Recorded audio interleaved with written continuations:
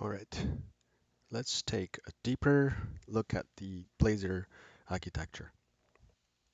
We have a browser here, and again, I'll draw the dome here, and we need to be able to run the code on the browser. And how do we do that? So there is this thing that's called WebAssembly. And if you go to the WebAssembly, the website, they say that WebAssembly is a compiler target. So then what is a compiler target? So if we look at the compiler, so compiler, we have a compiler here. Compiler target is, if we look at, there's this compiler source, and then there's this compiler target. So compiler source is the source language. And compiler target is just the target language. So compiler is basically, when it compiles, it converts the source language to the target language. Right? So for example, C#, after compilation, it turns into, right? It turns into intermediate language. And how does the intermediate language runs on a computer? So if we have a computer here, um, the intermediate language is not a machine language that can run directly on the computer. So what it does is that uh, we have a .NET runtime, right? And the intermediate language actually runs within the context of .NET runtime. So if we come back to this Blazor topic, so WebAssembly is a, let's say it's a language that can run directly in the browser. And how can that be possible? That's because um, most of the vendors like Chrome, Google Chrome, uh, Microsoft Edge, Internet Explorer, Firefox, most of the vendors, they agreed on this WebAssembly standard. And most of the products, they are able to support this WebAssembly standard. So as long as um, your code is written in this WebAssembly language, then there's browser supported, and it runs actually a kind of like natively. It runs really fast. Performance is amazing. So how can the C# run inside the browser? The answer is it runs as a WebAssembly. That's not entirely true in terms of how Blazor runs on the browser. Blazor actually we do not actually turn the C# codes into WebAssembly. What it does is that there is this thing that is called mono um, WebAssembly, and the mono WebAssembly is a runtime. Mono WebAssembly itself is a WebAssembly, so it runs on the browser. So if I draw another square here, and if we call this mono web assembly, so this is the when the server runs. So if we have server here, and if we have our Blazor application hosted in the server, And when the user sends a HTTP request through the browser, the server actually first it pushes the mono WebAssembly to the browser, right? And it, it is actually a runtime. It works like a runtime. So after that, our Blazor applications, the Blazor framework, as well as .NET Standard libraries, all of the dependencies of our Blazor applications will be downloaded to the server. So the next layer would be our .NET runtime, right? So sorry, not the .NET standard,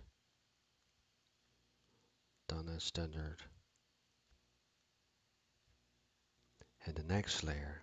So this would be also downloaded, and right. So we have our Blazor framework here, and within the Blazor framework, our Blazor application actually runs here, right? So our Blazor app runs here. So lastly, our Blazor app runs here. And how does the Blazor app actually produces the HTML? As we know that Blazor actually uses a component-based architecture, which means our developers actually created a lot of components. We create components inside the Blazor applications. So, and we call it the component tree. So, for example, if we have a computer, if we have a UI design that looks like this, so we have a menu items, and then we have some area that looks like that, and within this area we have two kind of like two panels, and something is displayed here, and then something is displayed here, and then a picture maybe displayed here. Then here we actually have uh, a component tree here, right? So we have our root component, which is this one, right? The biggest one. So we have a root component, and then we have two components on the second level, and then we have in here we have three components, right? So it's a component tree. So this component tree um, constantly changes when user interacts with the interface, right? So the user clicks somewhere or press keys, changes the data. So the data would be changing, the components would be reloading. Um, uh, right? Sometimes it may switch to a completely different um, set of components. So this component tree is actually being tracked by the Blazor application. So we would have two. So this is the previous component tree, the previous tree, and this is the current tree. Current tree. So whenever user makes some changes, it generates the current tree, and then it compares with the previous tree, right? So here it makes a comparison between these two, the previous tree and the current tree, and then it creates a div. It calculates a component tree div, and this component tree div will be sent to the DOM and used to update the DOM. and then the user would be able to see the changes.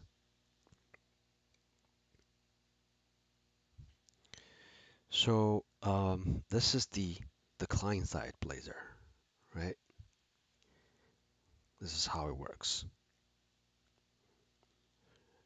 So to summarize a little bit, the Blazor application, they are actually, so all of these are C# DLLs, right? C# DLLs, C# DLL, and this is mono WebAssembly. This is actually a web assembly.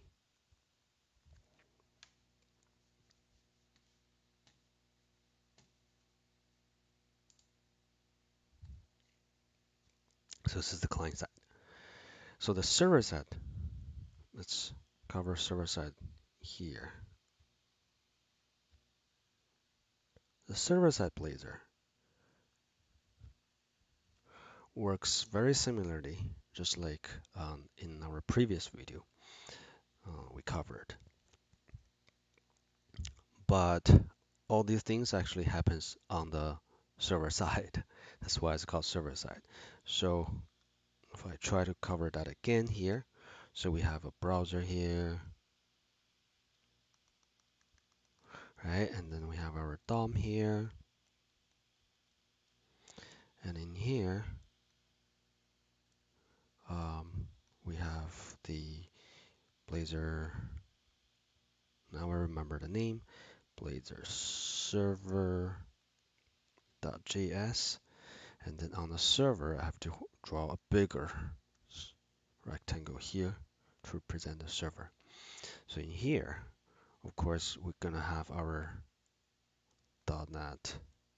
If I follow the same way of drawing, we're gonna have our .NET framework. So we're not limited.